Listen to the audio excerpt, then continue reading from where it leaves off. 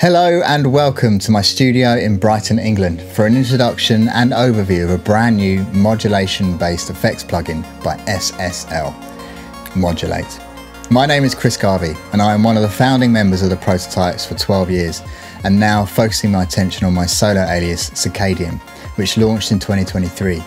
Having had my much loved SSL Complete bundle for a long time and how much use I've got out of it, when SSL hit me up and said they got a new plugin for me to try, I was all over it. So without any further ado, let's take a look.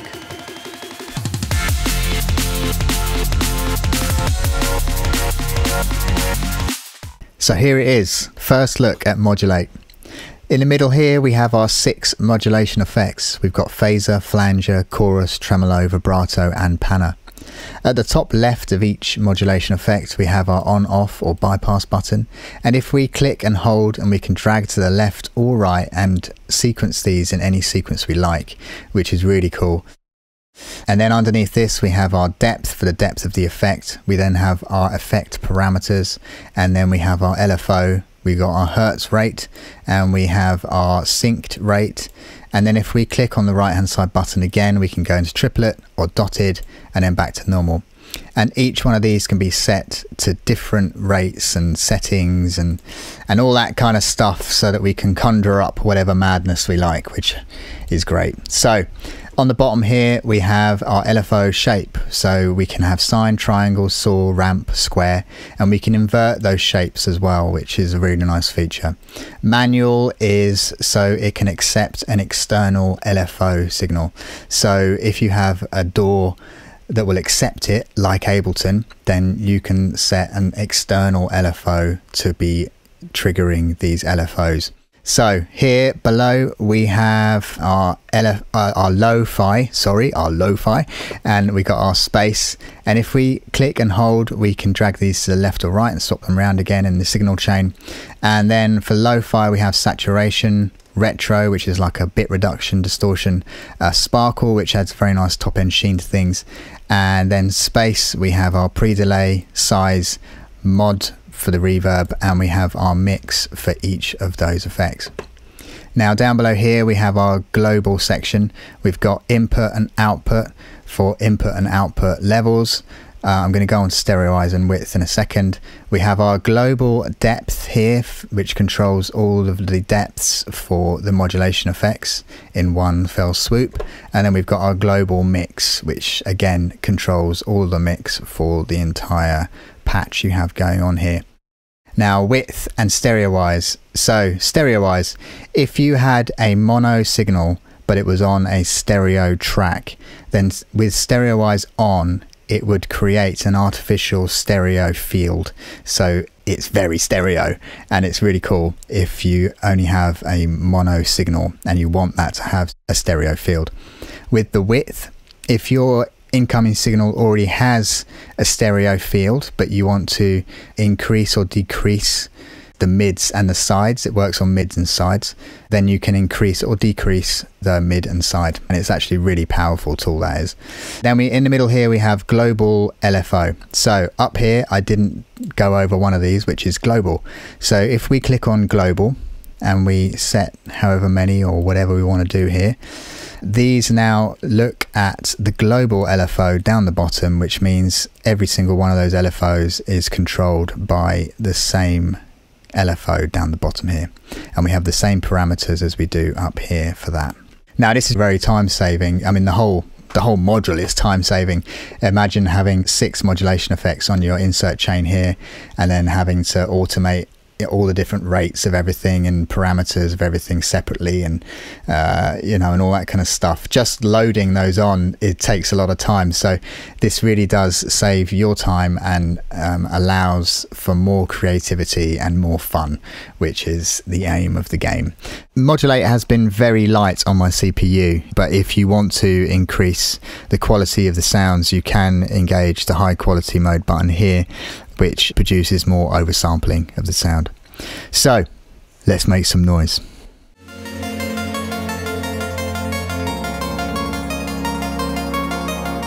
So I was wondering how to show off the creative side of this best, And what I thought would be quite cool is if we just start with just one oscillator, a saw oscillator in Serum for every patch that I'm making, and then drastically try and change the sound of that and just create some cool bass noises and add some organic substance to pads and plucks and things like that.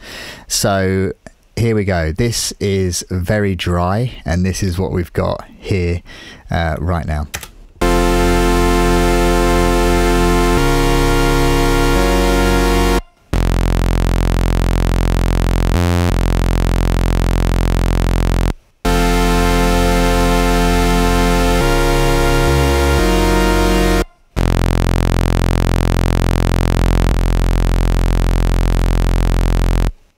So as you can hear, very dry and very sawry. So what I'm going to do is I'm going to turn everything on.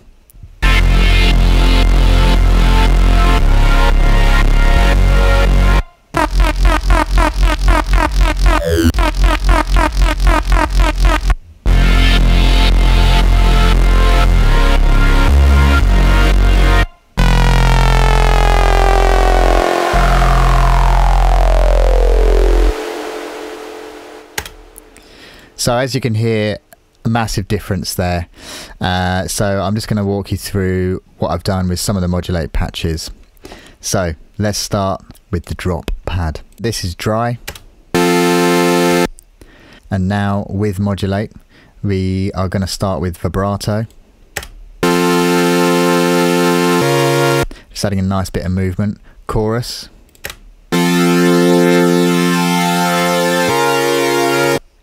Adding that nice phasey feel. It's tight, it's quite a tight chorus.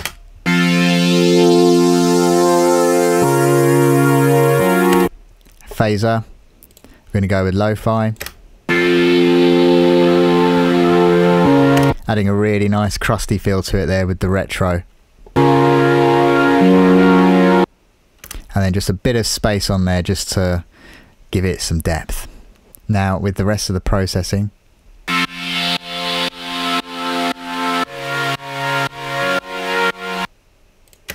So what I added here at the end here is just a tremolo again after my processing here, just to give it that pumping feeling like a sidechain. So let's go to our next sound. So this is what it sounds like dry. And now with the Module8.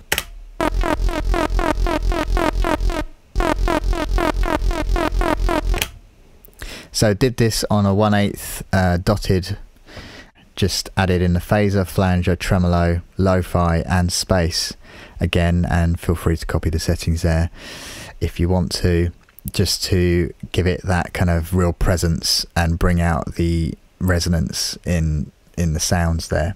Now with the rest of the processing on.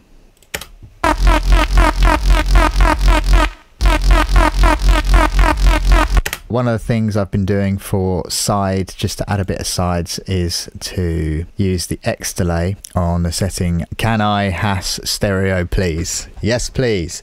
And then what I've been doing is taking all of the mid on a mid side EQ and just taking all of the mid out with the purpose of just adding to the sides at the top basically. In this way I always find that it doesn't mess with the phase in the mid.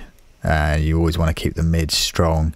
That's where the loudness is in your tune. Next is this little break bass just here, dry with Module8. So what I did here was add a phaser, flanger, tremolo and a space. It's mainly the phaser and flanger doing the main horse work there, and that's because the feedback is so far up. And because of that, it does create almost like a delay effect. So I've just automated the volume there to start when the note starts and end when the note starts to get rid of that. But you end up with quite a cool noise. So that's with the flanger, just adding that bit of top end resonance. Tremolo, love a bit of tremolo. And space, again, just to add a bit more depth to the sound. So with the rest of the processing. So really brought out the tops there on the EQ and just dealt with some of the louder resonances within the sound. Next up, we've got our res bass. So dry again, pure saw with modulate. So here doing it on a rate of 2 bars, and then just having the frequencies moving down to create those harmonics coming out of the sound again. Now with the rest of the processing on. So I've got a lovely endless smile there on the end, just to kind of wash the sound out at the end, and X saturator, an X delay with the Can I Has again, and then an EQ here, quite drastic, but that's how these sounds are made. Just boosting the resonant peaks, and then this is automated to come down. So it follows the frequencies. The res bass alternate, dry once again, we've just got a saw with modulate. So really it's just about getting that saw to move in this one, feel like there's movement in there rather than just sitting as a saw. With the rest of the processing,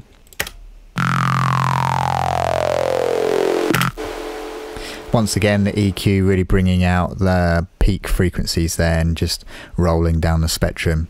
And then I've added in a Reese from Vital and just a pure sine wave there. Then we have the intro noises. So I've got a pad here and a pluck, and these sound without processing like this.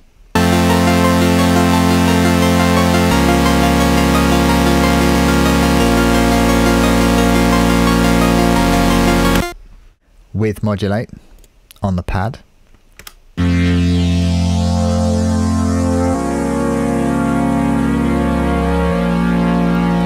Added in the vibrato, chorus and phaser, moving quite slowly on these.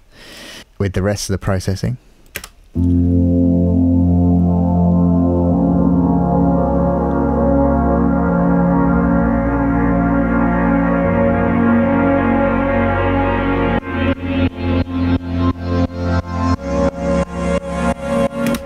and that sidechain effect there is coming from the tremolo on module 8, which I've added a bit later in the chain, just to give it that movement when I have a kick drum coming in with the drums.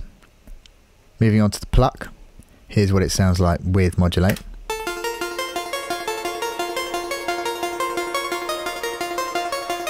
And dry.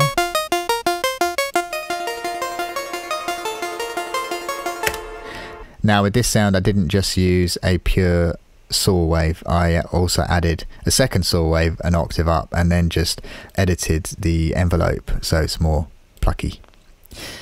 I love the size of the space on this one, and obviously the pano is just giving it a bit more depth to the sound and the field, and the chorus is giving it that organic feel. And then using the SSL LMC Plus just to give it more intensity and bring up the reverbs and everything after the initial noise, and then adding an EQ in there because it's sitting underneath that thick pad which I just showed you, so I wanted to be able to create the space between the two, so it is quite a harsh cut on that EQ.